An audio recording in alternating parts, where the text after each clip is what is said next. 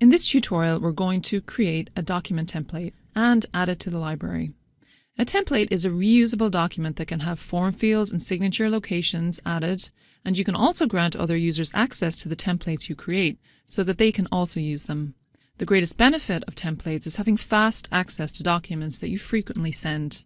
So from your home screen, click Add Template to Library. Then type a name for your template, and then click Browse and find the document that you want to base your template on.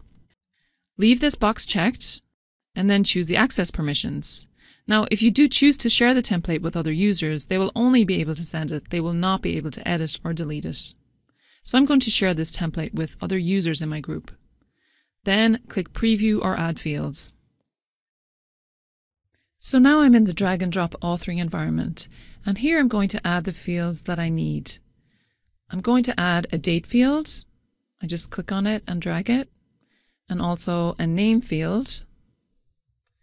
And at the bottom of the document, I'm going to add the name field again and a signature field. And I click Save. So the document is now saved to the library, and when you want to use a template, you can access it from the Home tab by selecting it from this drop-down, or you can also access and use the template from the Send tab when creating a transaction by clicking on Document Library, which opens the library, and then you can choose the template and click Attach.